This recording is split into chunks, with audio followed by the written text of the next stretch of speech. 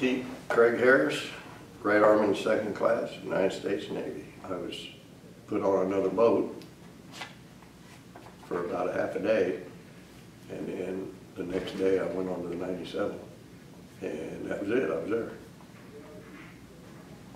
I was a twin 50 gunner up in the gun tub. Was my general quarters. Devastating. If you know what 150 will do, you double that, and it does more than that. It's just devastating what it can do. Like cut down trees, cut up sampans, destroy hoochies. I mean, it just mind-boggling what a 50 caliber can do when you got that many of them coming at you at once. If we could find spare flak jackets, we would take them. I'd lay flak jackets over it a little bit. But as far as armament, no. There was no armor on the gun tub. Sitting about 14 foot off the water, hey, you can't get me, I'm up here. Scary.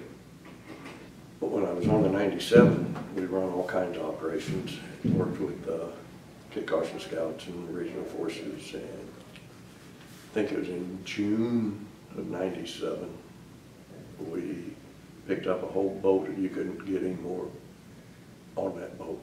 There was no room to move, turn, sit, or nothing. And inserted them. They were making their sweeps and that. We got a radio call, had to go back in under fire, pick up one of their troops, pulled him back out, medevaced him. Then we went back in to get the rest of them under fire and pulled all them out. And I believe that was in June of '67.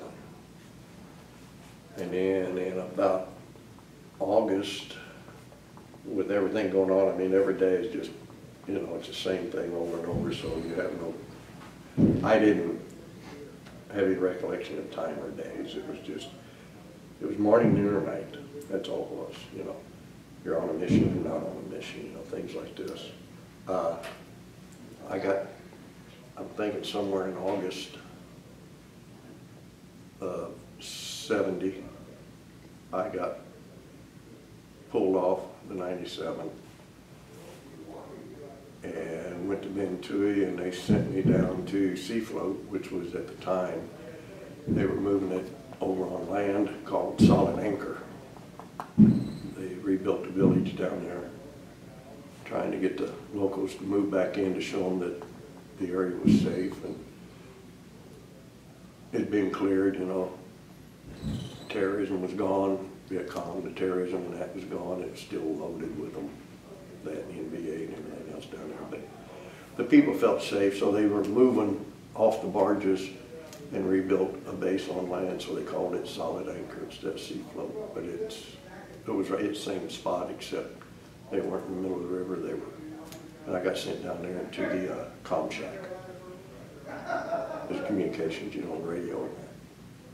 So that's where I spent my last about 7 weeks.